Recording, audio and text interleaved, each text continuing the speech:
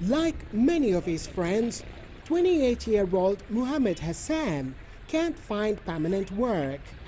He spends much of his time loitering in town, hunting odd jobs. Most days there's no work, but sometimes you may be lucky. Some work may come up. And when there's nothing to do, there's always khat, a narcotic plant chewed for its hallucinogenic effect.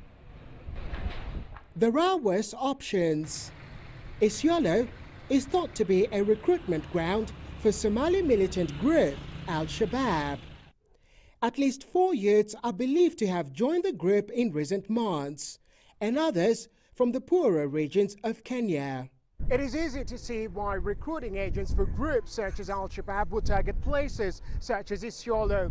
A huge percentage of the population is made up of the youth, most of them unemployed. The government has been offering amnesty to any Al-Shabaab recruits who come home and turn themselves in.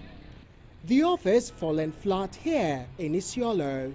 We have not had anybody coming forward to say that maybe I'd joined the outlawed Al-Shabaab. Ahmed Seth runs an Islamic foundation in Isiolo. He's taking a lead in trying to encourage youth away from extremism.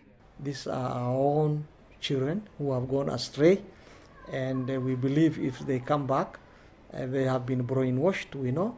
They have been given the wrong notion of killing and maiming, the wrong notion on what jihad is. And these children, if they can come back, and I appeal to them, if they will be looking at this media, to come back very confidently, surrender to the authorities, or surrender to imams. The amnesty expired on Thursday. Seth and others want it extended. But even if suspected recruits do come back and are rehabilitated, the basic problem's still there. How to find purpose in life in a town where there seems to be so little opportunity.